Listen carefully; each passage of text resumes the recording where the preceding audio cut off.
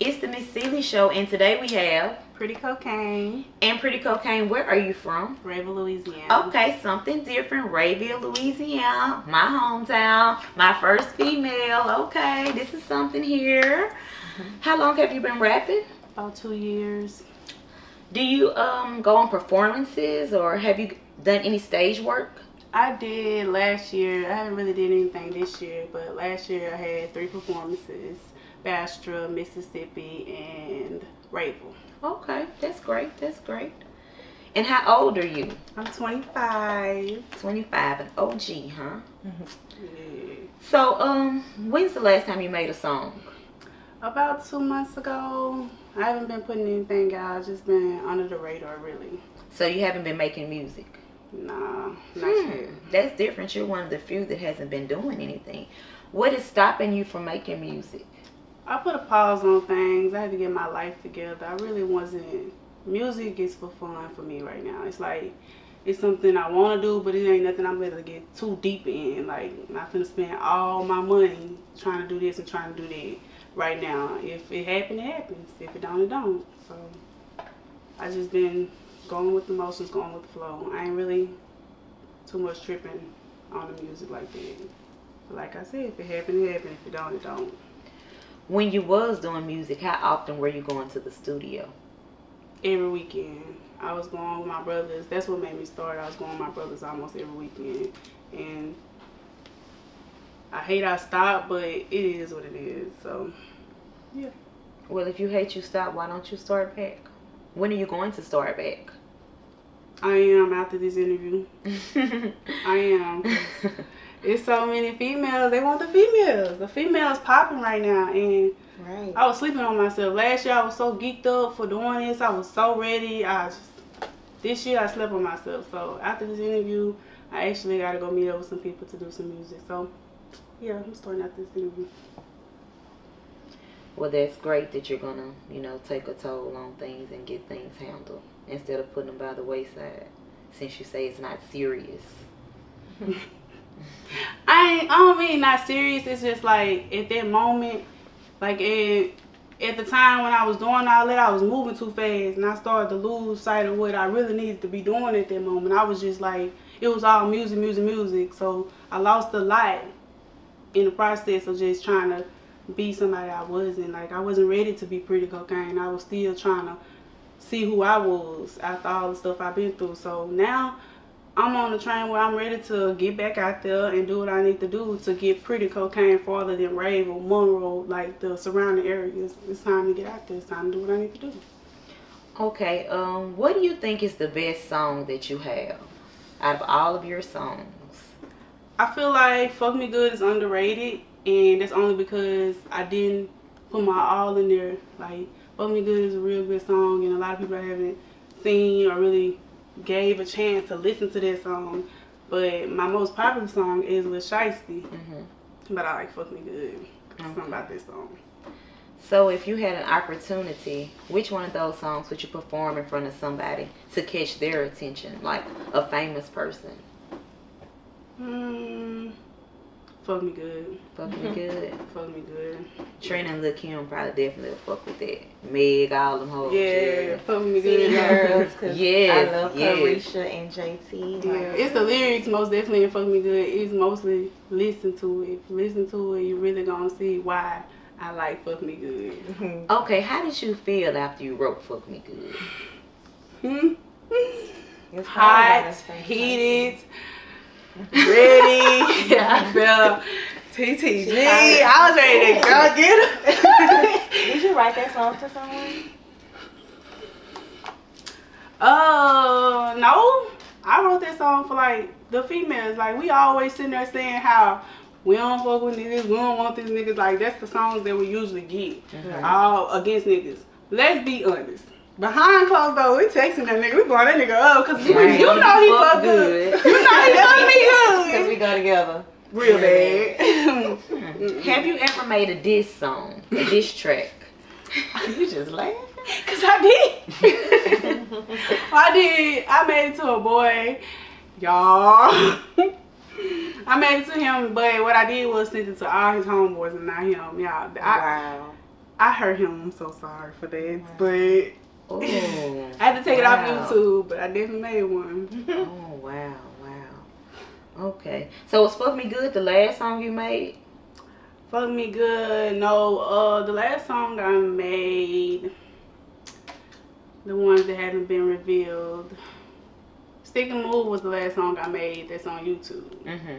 That's the last one that I have made. But the ones that I haven't came out with yet, I don't really want to put them out there yet. I don't need nobody stealing my name, you know? Okay, all right, that's fine. So do you think your childhood affected like your writing or anything, or you don't feel like it affected it?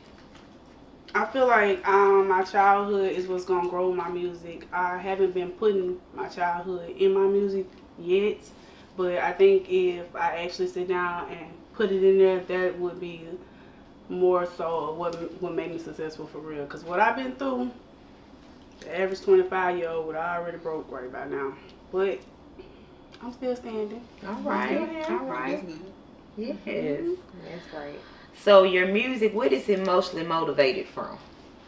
My music is my peace. Like, I like to have fun. All my friends know I'm the goofy one. I'm the outgoing one. I'm the one that's gonna always just make you laugh out of anywhere. So when I get in the car and I'm by myself and I'm with them or I'm with them, music, like I say, I'm gonna put the beat on. I don't care if it's a crazy beat, if it's a good beat. I'm finna say something, I'm finna rap something. So like, that made me happy. And when I feel like I'm in some type of mood, that mood, I'm starting to put that in music. Whatever I feel, like if it's pain, I'm finna do a Ride Wave song feature, something like that. If it's Kevin Gates, I feel like I'm ready to go, you know, to the trap. Butt? Nah, I ain't doing that. I'll get AIDS. I ain't doing that. But if I feel like whatever I feel, it's just strictly music now. I just know that's where it needs to be. So you have love for the music? I love the music. I just didn't want to fall too deep in love with the music. Okay, okay. If there was anything you could do to change something that happened in your childhood, what would that be? My sister passed in 2015 when I was 17. My sister Mika Shay, she passed with a head-on collision, and that was like my best friend. And she really was the one that would just sit there and let me rap all day long off anything and not have a word to say. You know, everybody don't want to hit it all the time. I ain't gonna lie. Her, she don't care. She'll lay on that couch. She'll let me rap to her the whole time. And that was like my breaking point right there. And then we got the same birthday. So every year I got to go through this. Every year I got to really just sit there and think like, man, if you was here, I knew you would have been at Boosie House with me. I knew you would have been at Atlanta with me. I just be sitting there thinking, like, we would have been, she'll go everywhere. She don't care. Like, she was so supportive. She bought my first iPhone, man. I had a flip phone. She coming there with, like, an iPhone 6 for our birthdays, both of us. That was my go-getter. And if I could just get her back just for one day and tell her everything I got going on, she'd make it all right. Yeah. That was my girl. Rest in peace. Rest in peace, Mika. Mika Shay. Who do you think had a big impact on you as far as your life? Like, who was a big role model to you? My mama. My mama, I went through so much with my mama, and most females probably do. But my mama hit a U-turn, and I'm not, this ain't her interview to tell her story, but my mama hit a U-turn, and me seeing my mama come from struggling to like, she could do something with the snap of her finger, from no lights to like she got lights in different area codes now. That right there, that was different. And she showed me that both sides of the fence. Like, you could take this way and be a struggle and do this, or you could take this way and be an empowered woman. And I do respect my mama for that. Okay, okay. Well, that's good.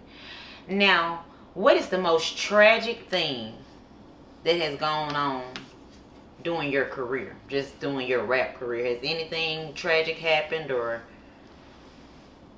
Yes. And it's like, I say it always happen with my brothers, and I love my brothers. They do rap too. They kind of geek me up to start rapping, and it's like when I be wanting to show them something, I feel like they don't support me enough as in my music, because it's always If I got somebody in front of me that's interested in me, they overcome me. They got more music than me because they do it a lot. So they'll just like put their stuff out there and they won't even, it's like, forget about me now. I'm not nobody. And that's something that I hate they do, and I don't never tell them. And they're going to see this and they're going to probably say something. But it is what it is, coming from the heart. Like my brothers, they stop me from a lot of things, like, and I let them go. Because I know they rap and I know that's what they want to. So I just move on and I forget about myself. So that's really why I be in the background a lot. Okay, so your brothers rap as well. Your brothers rap as well. How many brothers is that rap? 2 of them. 2 of them. Yeah, they got them bars. Okay, all right. And who are they? What's their names? What's their rap names? MBK Tezzy. Which I did an interview with Tezzy, a good interview. Shouts out to Tezzy. Yeah, that's my boy. And then the guy, MBK Smoke. All right, Smoke. All right, Big Smoke. Shout out to my big brother. Yeah, okay, cool. I'm going to have to get with Smokey maybe soon, since he rapping too. Gorilla, they. Okay, all right. What's one of the best moments you had, like at a show or when you did a performance? What was your best moment? Like, what do you remember from that night and it just made you be like, yes, I want this for life? Shout out to Bastro. Bastro made me feel like I was on top of the world. Okay, like Bastro, they cut up bad. They was my very first performance. I was so nervous, but Bastro, it was like, my friends say that, y'all, but it was like, it was different. It just made me feel like I was Megan Thee Stallion up there. Like they was on my trail bad. So I was like, ooh. That night, if I can go back, man, I would. I would. Okay. So what song did you perform that night? I performed Fuck Me Good and Lil Shiesty. Lil Shiesty went crazy. That's why I say I think a lot of people love Lil Shiesty. But Lil Shiesty, I had females. One of them knocked my eyelash off. Like I didn't even know I ain't had no eyelash. Like I'm looking at the videos. I'm hurt when I see these videos because I got one eyelash up there, and they up like they so turned. One of them on her head. It was insane. You would have thought I was somebody else up there. So that's what. Bastro, shout out to Bastro, man. Okay, alright. So, do you expect this, if you was to put your mind to this, where do you expect this rap stuff to take you? If I was just a full-fledged and go hard at it, I believe I can make it. No, I know I can make it. I know I can do it. I just have to actually put the time in and actually go and do it. I got everything that I need in my hands. And I'm not even... I'm not using it. You have the resources? I got everything. I got a bum-ass manager. I got a bum-ass cameraman. Okay. Shout out to them. Like, I got bum-ass friends. I got everything that I need. And it's just like I'm holding back them from getting... We could be everywhere. We could be anywhere right now. And it's me. So... it's you. You. That's right. You determine your altitude. So what you gonna do about that? I'm gonna fucking fix it. Like... It's time for us to eat. Like, we can't keep eating out the same place. It's time for us to go in there and get our own plates. And I pay. Alright, that's a little different one now. It's time to eat. Big time. I ain't talking about eating no rice. We eating steak. Like, it's time to eat. And I want to eat. I'm saying it. Okay, locally, like the local artists, like maybe Baton Rouge, locally around here, Louisiana, Texas, maybe Arkansas. I don't know nobody who rap from Arkansas though. But anyways, who would you like to perform a song with, maybe locally? Somebody not too big, If I could do a song with somebody, it's gonna be like, Cuda. I'll do a song with him. Okay. I'll do a song with. I don't really be liking that thug shit. Like, they be doing some crazy shit. Like, I like to shake ass out of that ass. That's what me and my friends like do. We don't want to get shot up in our ass. Like, so. Shot up in our ass? Yeah, like, we don't need no shots. We just trying to have a good time. So it's like, them calm rappers, like, they want to see some clappers, not shoot no clappers. I'll do one with Jam. I'm waiting on Jam response. Like, me and him, we supposed to be doing something together. Them, I'm trying to see. Oh, yeah, I'm hometown. Shout out to Rappers Louisiana, Ken. Okay, well, I'll do one with him and Smoking. Okay. I'll do a song with him. Anybody from Ravel, then Rap. if you from Ravel, you Okay, rap, that's what's up. it's up. Anybody from Raven, but shouts out to Kuda. Also shouts out to Jam. oh, shouts out to Jam. I did a interview with Kuda. Jam and me we supposed to get together as well. Walkie, shouts out to you. Pure Smoke, most definitely shouts out to you. You know you doing your thing too. All right, now these big people. Now who you want to stand beside? Up there. Sexy Red, Suki. Man, no. I'm trying to get up there. Man, I love how just like. Damn, hold on, I gotta re-ask that because I can't say that. I cannot say no. Now you. Who else would I do one with? Trina, man. Trina the baddest bitch, bro. Over with, like, stamp, baddest. Beyonce be on that singing shit, but shit, I fuck with it too. Like, I come in there with a couple bars if she gave me a chance. You know, she right there in Houston. I don't think right she there. would be hard, to be honest, because Jay-Z just did something for Silk the Shocker. Like, I don't think it'll be For hard. real though, and lie, motherfucking toe. Oh yeah. Wait, she That's giving, my she bitch. giving features out for free for females. What are you Boy, waiting on? You need to Lotto. send her something. Lotto, I'm Yeah. coming. I'm coming. And Suki, you bitch, you know it's nothing against you because I was in your video with my old ass throwing that motherfucking thing. Suki, So give me you a- know I fucks with you. I followed you all the natchez to the country, bitch. I When do you talking about For rotel real. dick and dip, Yeah. rotel dick, shit. Suki, we was in the same pool together. We swim right next Right. to you, Suki. Give me a verse. And sexy. You like my vibe? It turn you on. I fucks with you too. I'm just, Nah, don't for never real feel no though. type I of way. love For Reggie. real though. I love Reggie. Come get me out this little city. Suki, I've been watching her since Love Yes. Hip Hop Miami. Mm-hmm. Yeah, that's when she first came out, I when love her. she was with Friends, and like she done lost managers and everything because they tried to change her, and she was headstrong. On staying Don't who she was. change me. I She know like this Rotel is what D, I she want. like This is what I Rotel want D. to do, and this Right. is what I'm saying. And she stuck to it. That's why I'm telling y'all go back and look at Love and Hip Hop Miami, Suki, her season shit. 4. Watch that whole season. You gonna see how. No, I'm sorry. Go back to season 3 because season 3 is when she first came out. Season 4 is when she's actually When she was wearing her blossomed. natural But hair. now, Nah, but really. now, Going live but a they lot. got season 5 now. She's on there as well, you know. But she's big now. But if you go back and you watch, she told them no. This is who she want to be. She's ratchet. I can't change myself. I'm a ratchet ass bitch, and that's what she is. And I love that ratchet ass shit. 'Cause what? Real. Yes. Yes. She do. Oh yeah, she just do the most. But I love her, Suki. She, like I say, Hell yeah. you Suki, gotta stay. that's my You bitch. gotta stay true to who you are. Mhm. That's my message to you. Just stay true to who you are. Don't let no one try to change your vision. Your vision is your vision for a reason. And if you just stick to your vision and consistently, you're gonna be good.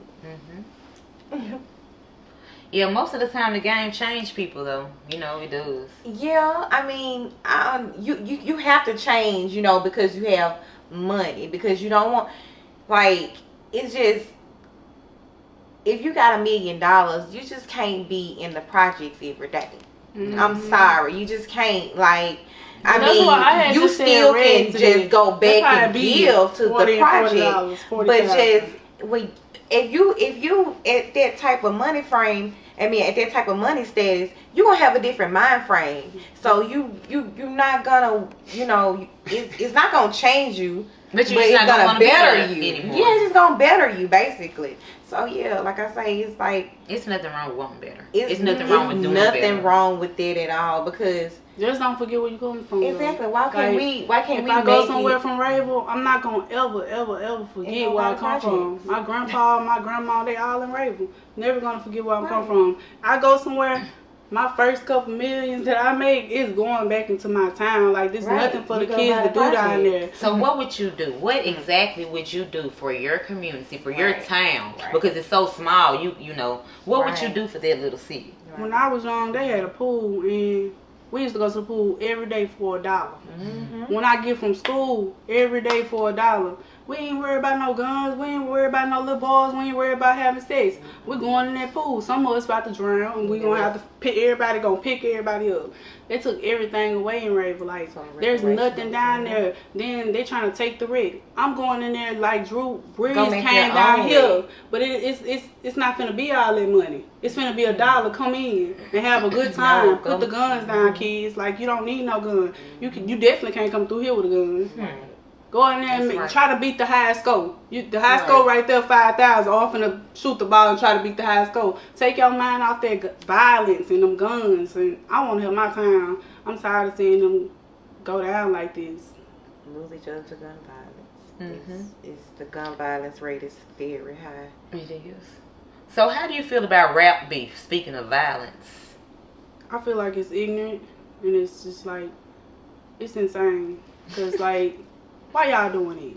Like, what's the purpose? To get our attention? You already got our attention with the good music you got. But you rather go kill somebody or get killed and go to jail and lose all your money? It's going to be there, but what can you do with it besides buy some honey buns? What can you do with it? It makes no sense. Like, it's a guy I know right now that's in jail. He good. He real good at rapping. Like, he can do it. But you got to be the big boss of the town. You got to run this city. Sit down, man. Sit down. Be humble. Your time coming. They waiting on you to just come. Ain't nobody trying to sign nobody that's trying to go on death row. That's crazy. Does your mom support your music? Yes, she support everything I do. Like, she ain't like fuck me good. She ain't really want to hear that. But the other two songs, she's one of the ones that's like, you need to keep going. Like, go at it, push through it. She's like, I'm listening to some of the people, and I'm like, my daughter rap better than that. And I don't really hear her say much about rapping when it come to me, so it be making me feel good. It make me feel. That's good. That's great. So you said you did have a manager. So who makes your beats for you? Lil Man, he's from Ravel. I try to keep it in my circle for my family, like Ravel family. If you're doing something that's productive and I can use that, I'm trying to use it. So Lil Man Courtney, he does my beats, all my beats, or if I find some on YouTube, I'll probably deal with that. But mostly my songs have came from him. Okay. Do you freestyle? Do you ghostwrite? Do you have a ghostwriter? Do you write for yourself? You punching in? Like you doing everything? What you got going? Sober, I am a horrible freestyler. I can't really freestyle like that, but like I do it, but I can't really do it. It ain't gonna make no sense. I started off with poems. I used to write poems since I was 12. Like everybody went through their poetry stage that does music. The second person that told me that, and I told them the same thing. I love my poetry. I love the snapping. I used to do all that, and then now I turn it into songs because that's all it really is. So I feel like that. I need another drink. What are your social media platforms? So my Instagram is The Pretty Cocaine. And how is that done? Is that T or D or what? THE. Okay, THE. Pretty is, if you don't know how to spell, it's just a problem. So you know how to spell pretty, and cocaine is KOCAINEE. Your Instagram, what, you have a YouTube? Yeah, I got a YouTube. It's The Pretty Cocaine. Everything is The Pretty Cocaine. Okay. So you find my Instagram, you tap on that bio, you're going to see everything. Okay, The Pretty Cocaine on IG. Yeah. Is it anything that you would just like to add or anything that you would like to say? Yes, actually, I want to thank my friends and my fans, if I have some out there. Shouts out to the fans. Yeah, for real though. Shout out to Ravel, my hometown, and shout out to Rice and Gravy for putting belief in me. Like, he always pushes me, he always tells me what I need to do, and he's always on my side, even when I ain't on my own side. He's always there for real though. Another shout out to Rice and Gravy. And shout out to Miss Seeley. Oh wow. Production. Shout out to Miss Seeley though. And I am also proud of her for everything that she is doing. Like, this is a big thing, and you don't see a lot of people doing all this. So yeah, shout out to you. Shout out to you. Do they do that still? Yeah, raise the roof. Yo, you can raise the roof. Yeah, so that means you raising, you going up, Yes, going that's higher. right. Yeah, she's another person that's in my life that makes sure it's stays on the right path. Like, music to me, they know that's everything to me, but they make sure I bring it out, and they make sure that I continue to push through everything that I go through. So shout out to y'all, and I appreciate y'all for real. Thank you. Well, you think we get like a live performance, check some of your music out? No. No, for real. Yeah, let's get it popping. Got y'all. Okay, then, cool. Well, y'all, once again, it's the Miss Seeley Show with Pretty Cocaine. and we'll be seeing you next time. But this is my 10th interview, my 10th rapper/artist interview, you all. And I'm excited about this. So since I'm excited, exciting things are going to start happening. Who want a video? Who want a video? Okay, I'm going to let y'all know the details on the status later. So, he fuck me good. He do. He fuck me good. He do. He fuck me good. He fuck me good. He fuck me. He fuck me. He fuck me. He fuck me. He fuck me. He fuck me. He fuck me good.